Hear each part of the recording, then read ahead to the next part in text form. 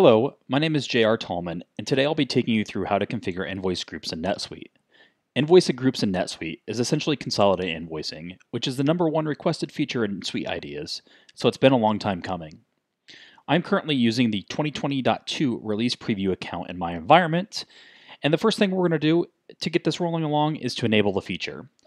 This can be found underneath Setup, Company, and Enable Features. Underneath the Enable Features, you can go to the Transactions subtab here, look for the Billing field group, and within the Billing field group, you'll see a checkbox that says Invoice Groups. Go ahead and check that off. This is one of those features that once you check it off, you can go ahead and uncheck it if necessary. But I would recommend doing this in a release preview account or a sandbox environment once you're upgraded to the 2020.2 version of NetSuite. Once that's checked off, you can go ahead and save underneath Enable Features. The next thing we're going to do is we're going to go to Autogenerated Numbers underneath Setup, Company, and Autogenerated Numbers, where this will enable invoice groups in NetSuite with what we just did. And if you go to the Documents Numbers sublist here, you'll see Invoice Group as a document number that is set up. And I'm going to go and give this a prefix of INVGRP, but feel free to adjust as necessary or keep blank if you don't want a prefix. I think it's best practice to put a prefix so you can distinguish between records, as well as when you're searching using the global search in NetSuite. So far we've enabled the feature itself, and we have looked at the auto-generated numbers. The next thing we're going to do is we're going to go to a customer record in the system, and I've already set up a customer for this particular purpose, so I'm going to go ahead and global search my customer. And I'm going to go and edit the customer record itself, which is called Oracle-Invoice Groups. Once you enable the feature, underneath the Financial subtab, you'll see a new field called Invoice Groups. If this field is not showing, you will need to customize your form and add it where it's defaulted underneath the Financial subtab. What this will do is if it's checked off, it will automatically make your sales orders and invoices that come off of those sales orders available for consolidated invoicing, or what we're calling invoice groups in NetSuite. If this box is unchecked, you're still able to group the invoices on the sales order. However, this will just default it once we get to the sales order itself, which we'll see in just a moment. Once that has been set up, we're going to go ahead and create a sales order in NetSuite underneath Transactions, Sales, and Enter Sales Orders.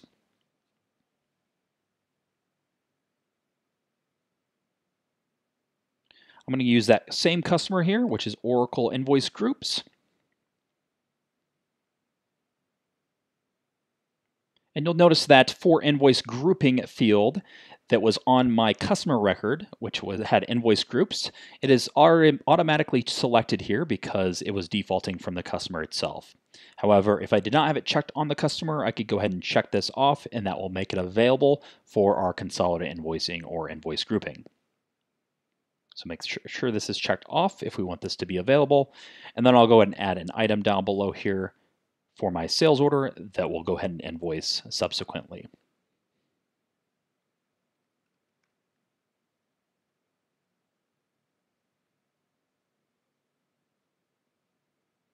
I will save the sales order.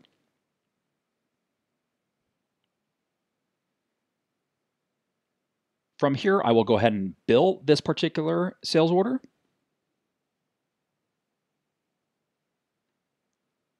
And on the invoice, you'll see the same field that I had on the sales order for invoice grouping.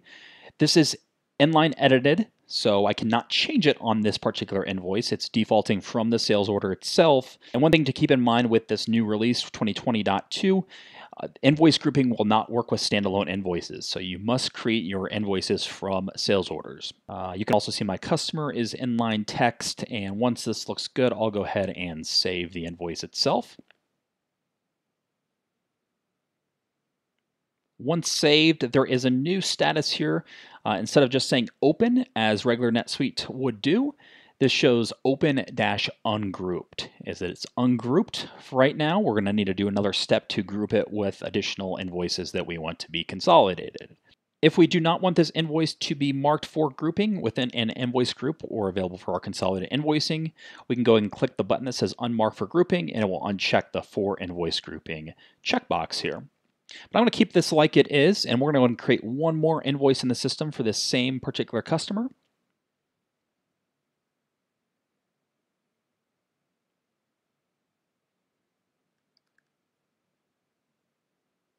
Just like before, we'll make sure the for invoice grouping box is selected, and I'll go ahead and use a different item for this particular sales order when we invoice it. So let's go ahead and use a license.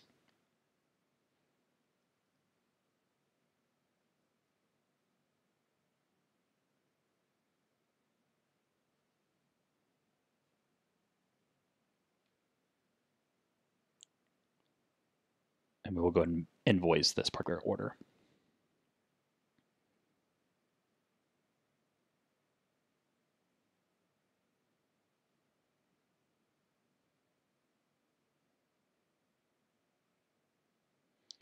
Just like our first invoice, the status is open-ungrouped.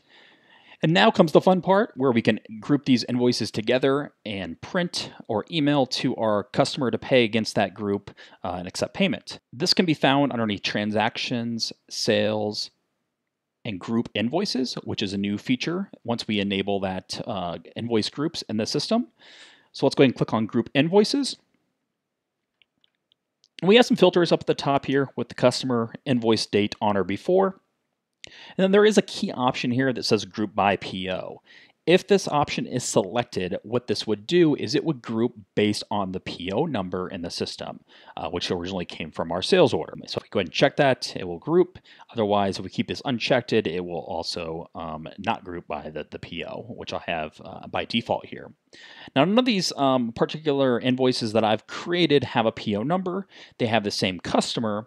However, two of the invoices, the last two that I just created within this particular demo, these do have a different address with the billing, and that's the reason why you see a 2 down below here. So if I were to select all of these particular invoices to group, the first 3 would create a group invoice that would show me on our PDF that the customer would pay against. And then the last 2 here would also show me one invoice group in the system. So that's the reason why we have this group indicator. And depending on if you have PO numbers here, by checking or unchecking this, this will update the group indicator. So this is a good indicator of how it's going to be presented when we actually create the invoice group in the system. For this particular demo and configuration, we're going to go ahead and select the last 2 that I just created in the system here, which have a group indicator of 2. Standard NetSuite, you can go ahead and customize this to add additional columns if necessary, and then go ahead and click on Submit. Once this is submitted, this will take us to a process status page, which is pretty similar to most pages within NetSuite that are doing a process, and it will give us hopefully a complete with 0 errors, which it did here. So let me go ahead and click on complete.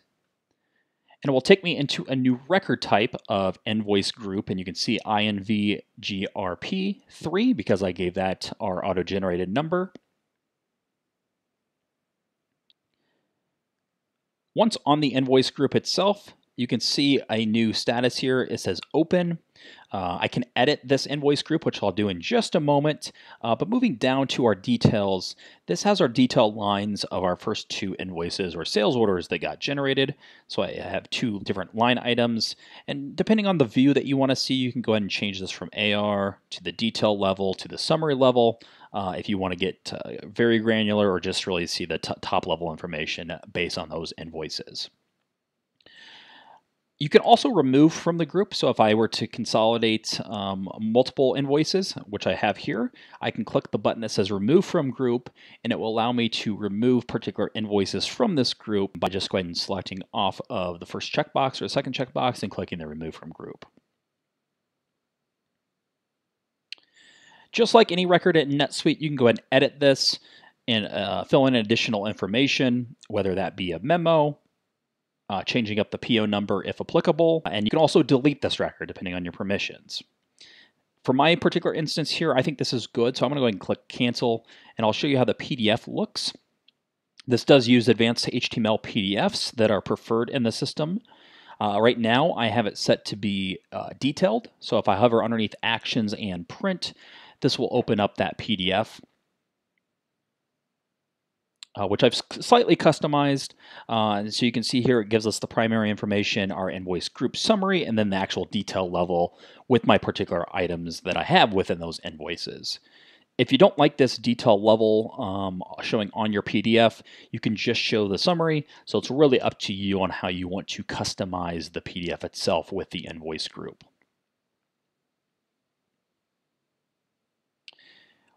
If we go ahead and take a look at the invoices themselves now, you can now see the status. Instead of saying open-ungrouped, it is now open-grouped. So this will show on both of my invoices that I grouped in the system. And then I can click remove from group if I still want to do that. However, I'm not going to do that in this particular instance. Finally, on the invoice group at the top, you can go ahead and email this if you would like, just like your standard email capabilities of NetSuite. This particular invoice group is not a GL impacting records. The GL impact comes from the individual invoice groups down below. To accept a customer payment for an invoice group, you can go ahead and click that blue button here. Or to use native NetSuite functionality, you can go hover over Transactions, Customers, and Accept Customer Payments, just like you would in NetSuite. And from here, we'll go ahead and select my customer that I have used with my invoice group.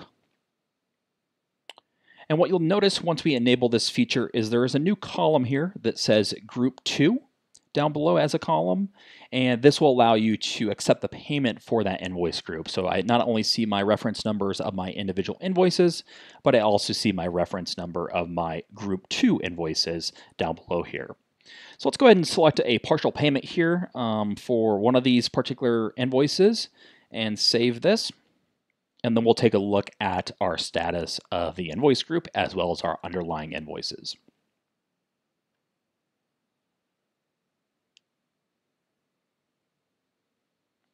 All right, so this has been applied. So let's go ahead and take a look back at our invoice group in NetSuite underneath Transactions, Sales, Group Invoices, and List. Here is our invoice group, and you can see already our status shows open-partially paid as the name here. And then down below, if we go to our invoices themselves, this particular invoice is paid in full because I accepted that full payment for this particular invoice. And then the second invoice, if I go to it, will say open-grouped.